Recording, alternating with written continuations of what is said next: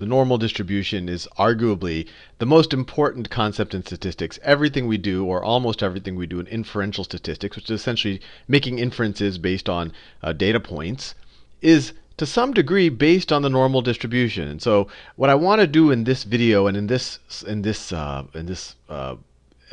spreadsheet is to essentially give you as deep an understanding of the normal distribution as possible. And just in the rest of your life, you're always, if someone says, oh, we're assuming a normal distribution, you're like, oh, I know what that is. This is the formula, and I understand how to use it, et cetera, et cetera. So this spreadsheet, just so you know, is downloadable at www.khanacademy.org/downloads/ and if you just type that part in, you'll see everything that's downloadable. But then download/normalintro.xls. And then you'll get this spreadsheet right here. And I think I did this in the right standard. But anyway, if you go onto Wikipedia, and if you were to type in normal distribution, or you were to do a search for normal distribution, let me actually get my pen tool going.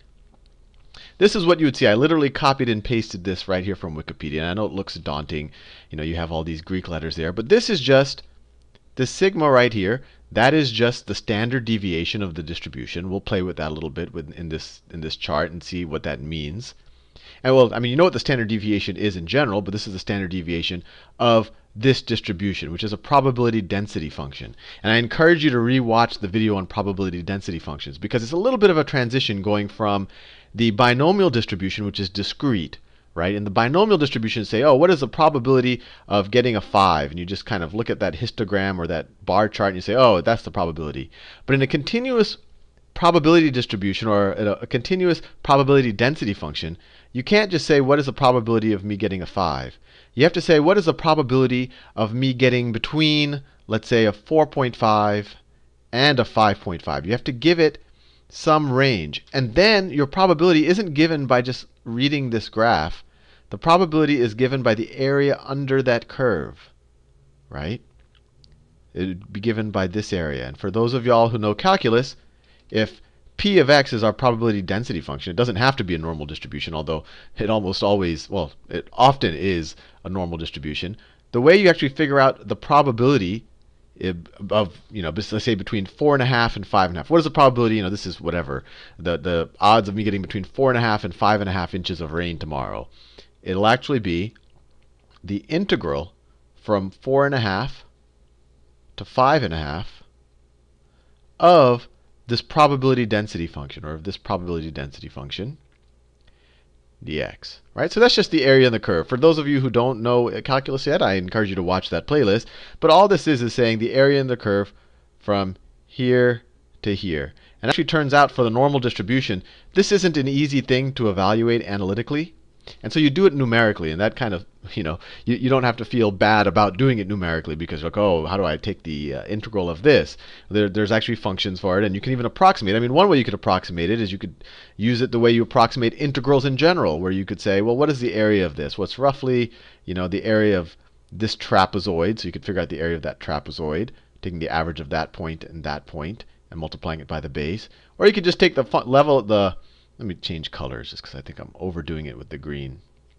Or you could just take the height of this line right here and multiply it by the base, and you'll get the area of this rectangle, which might be a pretty good approximation for the area under the curve, right? Because you'll have a little bit extra over here, but you're going to miss a little bit over there. So it might be a pretty good approximation. And that's actually what I do in the other video, just to approximate the area under the curve and give you a good sense that the normal distribution is what the binomial distribution becomes essentially if you have many trials.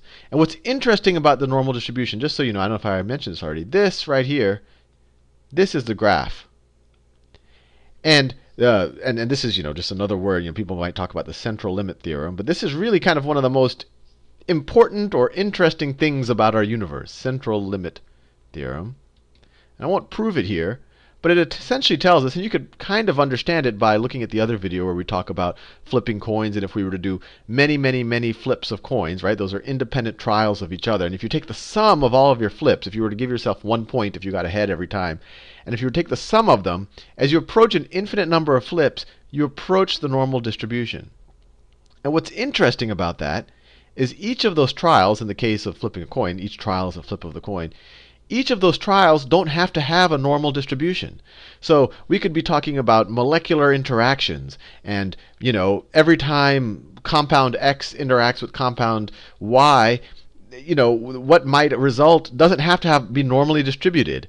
But what happens is if you take a sum of a ton of those interactions, then all of a sudden the end result will be normally distributed. And this is why this is such an important distribution. It shows up in nature all of the time. And if people are trying to if you do take data points from something that is very, very complex, and that it is the sum of arguably many, many, almost infinite individual independent trials, it's a pretty good assumption to assume the normal distribution. We'll do other videos where we talk about when it is a good assumption, when it isn't a good assumption. But anyway, just to digest this a little bit, and let me actually rewrite it. This is what you'll see on Wikipedia, but this could be rewritten as 1 over sigma times the square root of 2 pi times x is just e to that power. So it's just e to this whole thing over here minus x minus the mean squared over 2 sigma squared. This is a standard deviation. Standard deviation squared is just the variance, right?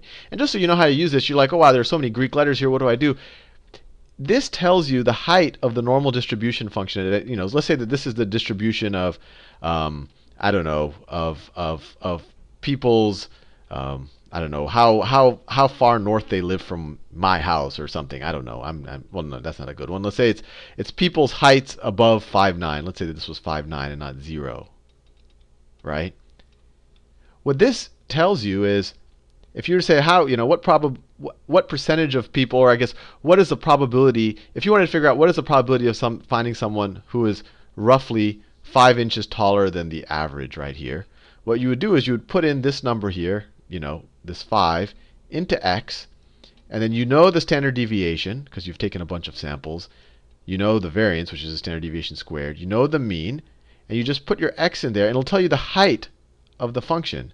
And then you have to give it a range. You can't just say how many people are exactly 5 inches taller than average. You would actually say how many people are between 5.1 inches and 4.9 inches taller than the average. You have to give it a little bit of range, because no one is exactly, or it's almost infinitely impossible to the atom to be exactly 5'9". Even the definition of an inch isn't defined that particularly. So that's how you use this function. I think it's this is so heavily used in, one, it shows up in nature, but in all of inferential statistics, I think it behooves you to become as familiar with this formula as possible. And I guess to make that happen, let me play around a little bit with this formula, just to kind of give you an intuition of how everything works out, et cetera, et cetera. So if I were to take this, and I like to just maybe help you memorize it, this could be rewritten as, if we take the sigma into the square root sign, if we take the standard deviation in there, it becomes 1 over the square root of 2 pi sigma squared. I've never seen it written this way, but it gives me a little intuition that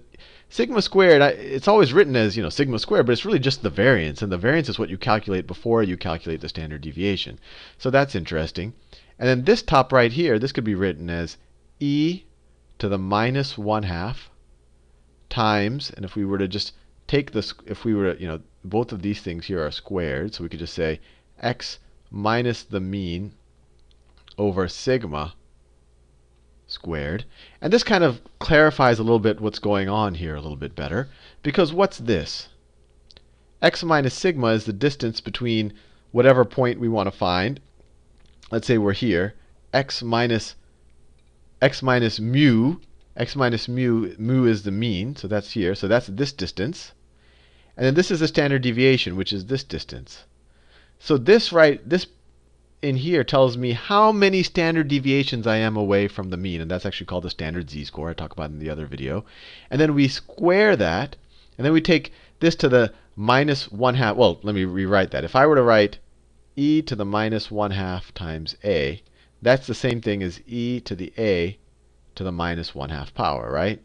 If you take something to an exponent, then take that to an exponent, you can just multiply these exponents. So likewise, this could be rewritten as, this is equal to 1 over the square root of 2 pi sigma squared, which is just the variance. And I'm just playing around with the formula because I really want you to see all the ways that it, maybe you'll get a little intuition. And I encourage you to email me if you see some insight on, why this exists and all of that. But once again, I think it is cool that all of a sudden we have this other formula that has pi and e in it, and this is really just, this is what the central, so many phenomenon this is are described by this. And once again, pi and e show up together, right? Just like e to the I pi is equal to -1 tells you something about our universe. But anyway, I could rewrite this as e to the x minus mu over sigma squared, and all of that to the -1/2. Something in the -1/2 power, that's just 1 over the square root, which is already going on here. So we could just rewrite this over here as 1 over the square root of 2 pi times the variance times e to essentially our z-score squared, right? If we say z is this thing in here, z is how many standard deviations we are from the mean, z-score squared. And all of a sudden this kind of becomes a very clean, we just say 2 pi times our variance times e to the number of standard deviations we are away from the mean. You square that. You take the square root of that thing and invert it, and that's also that's the normal distribution. So anyway, I wanted to do that just because I thought it was neat, and it's interesting to play around with it. And that way, if you see it in any of these other forms in the rest of your life, you won't say, "What's that? I thought the normal distribution was this or was this," and now you know. With that said, let's play around a little bit with this normal distribution. So in this spreadsheet, I've plotted normal distribution. You can change the assumptions that are in this kind of a green-blue color. So right now it's plotting it with a mean of 0 and a standard deviation of 4. And I just write the variance here just for your information. The variance is just the standard deviation squared. And so what happens when you change the mean? So if the mean goes from 0 to, let's say it goes to 5. Notice this graph just shifted to the right by 5, right? It was centered here. Now it's centered over here.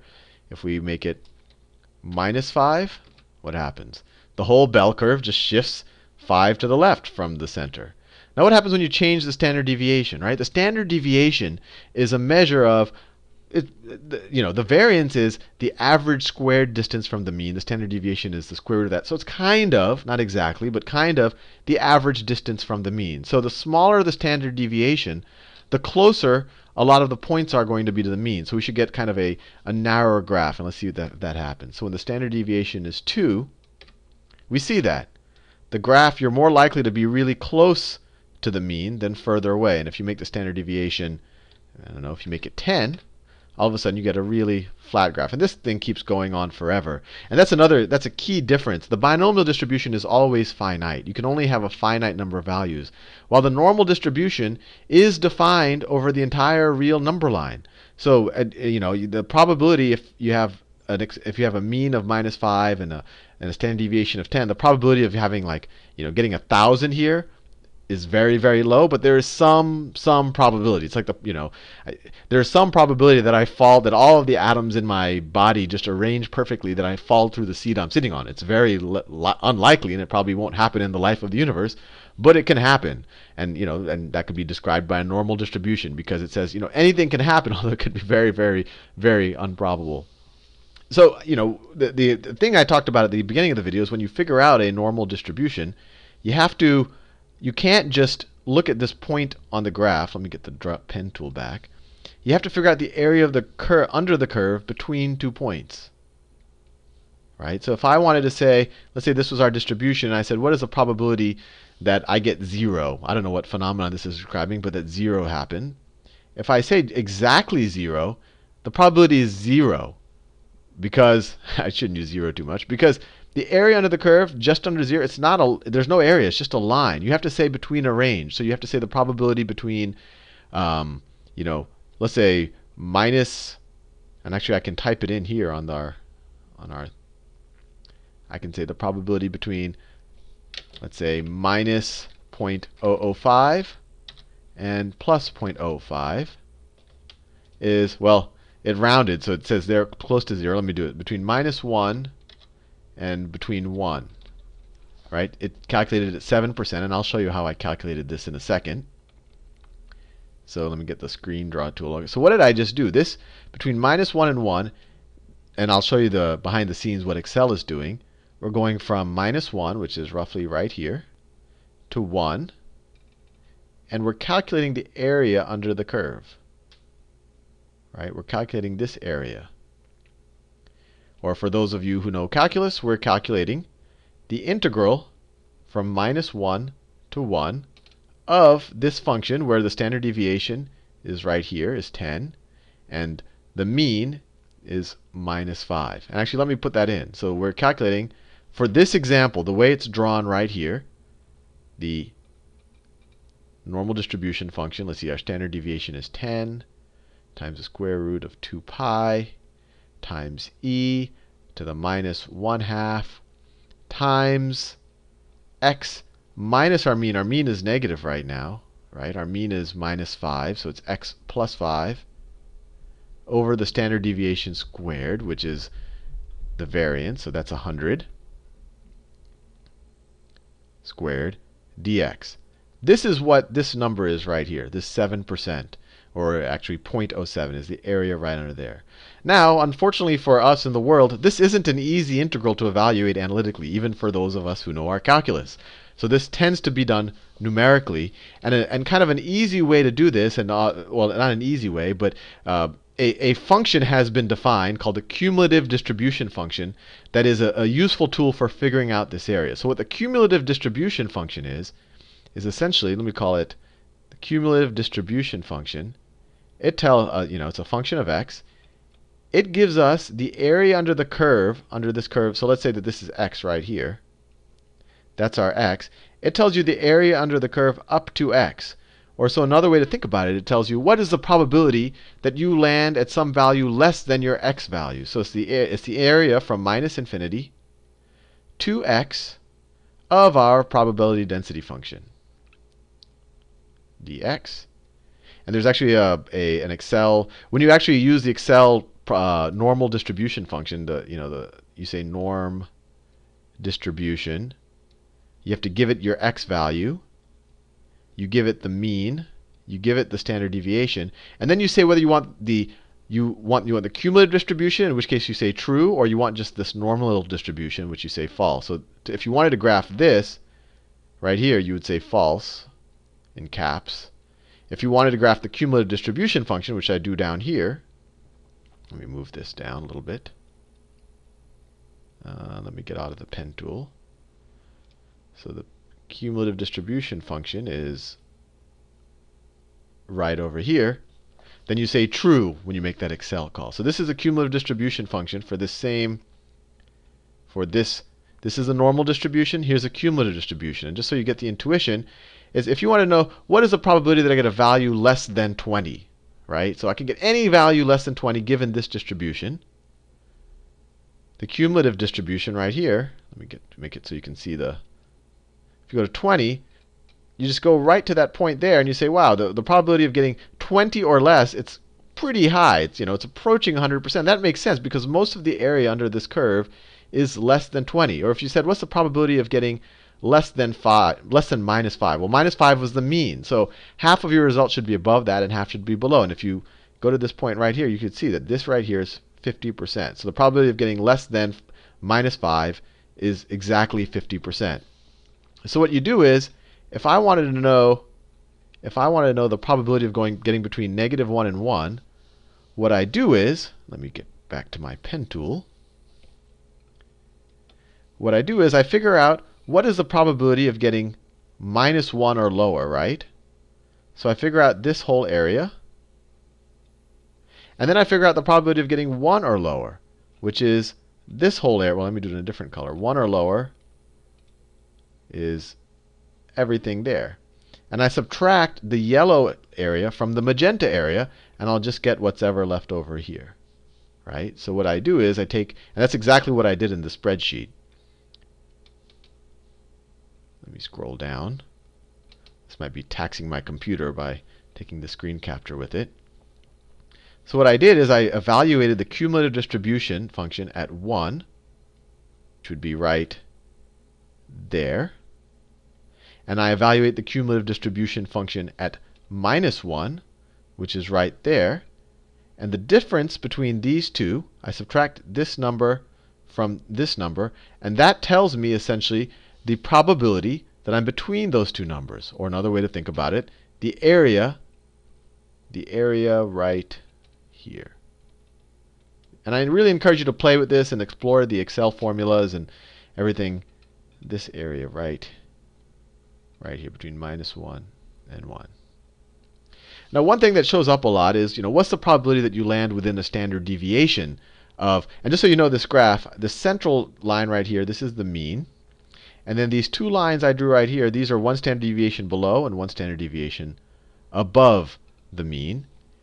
And some people think, what's the probability that I land within one standard deviation of the mean? Well, that's easy to do. What I can do is I'll just click on this, and I could call this, what's the probability that I land between, let's see, one standard deviation, the mean is -5. One standard deviation below the mean is -15.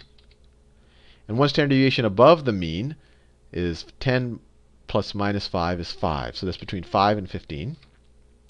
So 68.3%, and that's actually always the case, that you have a 68.3% probability of landing within one standard deviation of the mean, assuming you have a normal distribution. So once again, that number comes from, that represents the area under the curve here,